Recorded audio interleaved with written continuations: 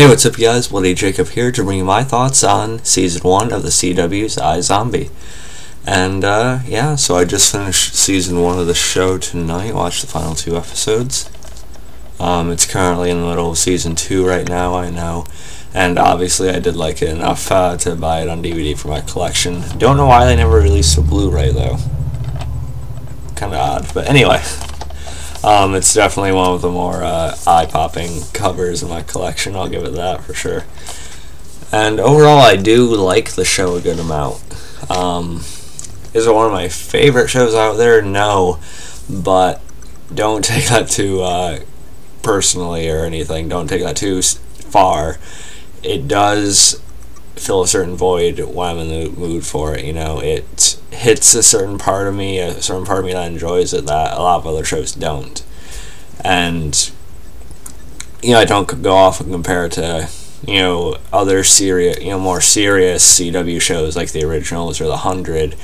This feels more of that comedy vibe. I don't watch a lot of comedies, to be honest. And this is more of a, it's sort of like a dramedy, but you know, it's mostly like a dark comedy mixed in with like moments of serious drama, and of course it's obviously a sci-fi horror-esque thing, but you don't take any of it too seriously. It's pretty over the top. It's silly in the tone, but really that is one of the show's credits. You have to go into it knowing that it's not trying to be something that's not, you know, it's not trying to be The Walking Dead or anything. You don't need to go off and compare it to The Walking Dead. It's completely different than that, trust me. And really, I will say the show is very consistent with its tone and how it goes, or not how it goes, but like how consistent it is with the humor and the dialogue per episode. I think it's really consistent in a great way with that.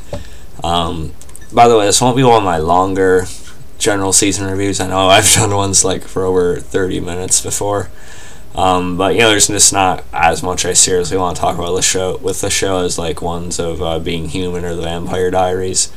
But I did really want to get my thoughts out there on this. Of course, Rose McIver plays our lead, Olivia more commonly referred to as Liv Moore.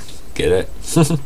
And, you know, she's on a boat, and she basically gets scratched and turned into a zombie. And on this show, you know, zombies crave brains. When they eat the brains, they gain the memories of the people whose brains they ate. They also gain their personalities, their passions, and, you know, different, like, qualities about them like that. You know, which is pretty interesting, and it plays into the setup of the show, which, you know, has Liv working at a morgue, you know, for the, I don't know, I forget where they're at, but, you know, for the police department. And so when she eats the memories of, you know, like victims, you know, people who are murdered or things like that, you know, she can kind of eventually figure out what happens to them. And, you know, she's working with Detective Babineau, and of course, you know, she plays off like she's a psychic, she has visions and stuff. Which she does, but, you know, obviously doesn't know it's from eating brains and things like that. And most people that see her, they think she looks weird, but she's basically thought of as an albino to the public and stuff like that. And, you know, I'm not a huge fan of, like, procedural type shows. You know, I've never really watched any, like, crime, you know, procedural dramas or anything like that. That's not what this is, but there are things that are episodic. You know, there are cases of the week that are solved within that episode that never really mentioned again. Once in a while they are, though. But there is a bigger story going on here, and it does build to a conclusion that was kind of, you know, laid out throughout the whole season. So I appreciate that's at least doing that, but it was a little bit hard to watch for me just because I like more of a continuing story, you know, not just like case of the week here with little bits of the main plot. But it wasn't the worst case of that either, I'll say that. It did keep me pretty entertained throughout, you know, it did keep my attention. Like I said, it's really consistent with the humor and the way they write the dialogue. It's always pretty, you know, witty and snappy and stuff like that. So I'll praise the writers for that.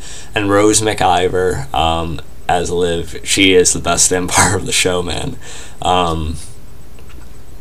her version of Liv, how she plays her. She's cute, she's nerdy, she's dorky, really intelligent, and then she can also be badass too. And I'm sure Rose McIver has a hell of a lot of fun playing this role because, like I said, when she eats Liv's brain, she gets to take on those personalities, and she basically gets to act differently almost every episode.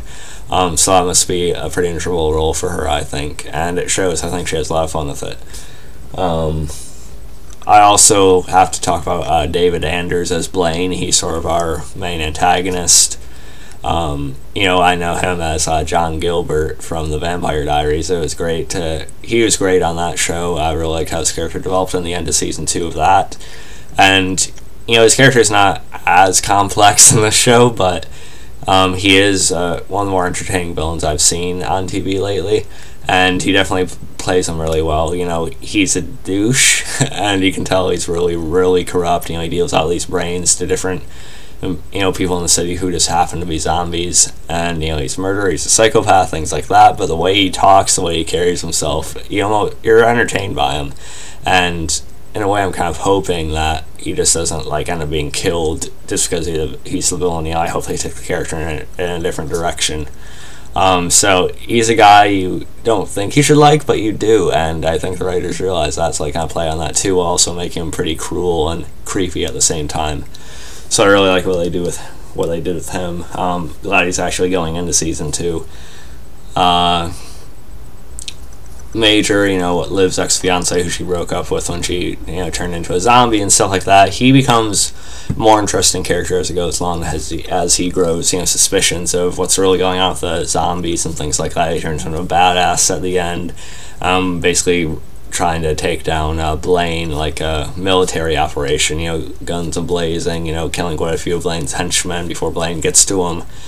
And then, of course, Liv, has to make a choice at the end. She chooses to turn into a zombie to save him, and Major points out to her that, did she really just do it for him, or did she do it because she wanted him to go on, And I was happy that as many characters found out what she is at the end as there were.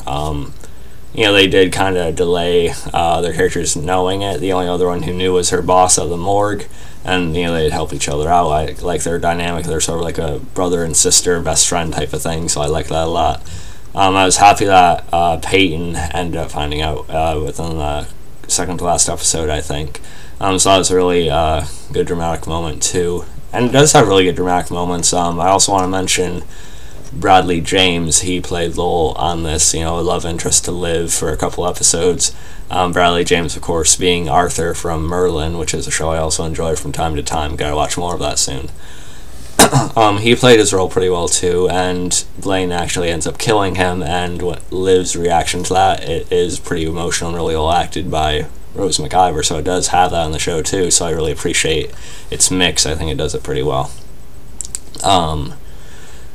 And then her brother also ends up getting caught in the crossfire at the end. He ends up getting these burns, basically dying, and they need Liv to give him blood and things like that. But of course, the zombies don't really bleed much, if at all, and she has to say no at the end. So I'm really wondering how they're going to start off season 2, how she's going to explain that. And I also, there are various episodes throughout the season I really enjoyed. It's hard to pick out just a few that were my favorites, and that's not because there weren't any that I didn't, it's not because there weren't any that I really enjoyed. It's just because each episode really blends well together with the other. It has, like I said, a really consistent feel, and it's really nice to watch a decent chunk of them in one go. Like, I'd watch 2 or 3 of them at a time in a day if I could. I mean, I'm not one of those extreme binge watchers all the time, but I think it's good to kind of keep it with a pace like that too. I actually forgot my point. Forgive me, it's getting late.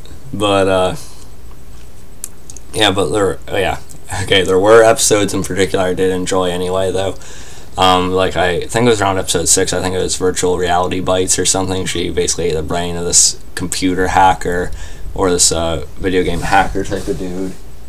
I forget exactly what he was, but So she basically became addicted to playing video games on the PC and stuff like that. So it was good to see her like eating all these random junk foods and like being so focused on these strategy RPG games and stuff. I thought it was really funny. Then you see like other brains she'd eat where she kind of like take on the personality of like a bitch or excuse my language there, or tough, or sometimes, or like on one of the last episodes she ate the brain of a cheerleader, so she's really peppy and sort of like, so that was fun too. And there's every episode has something like that. And yeah, excuse me while I let my cat out.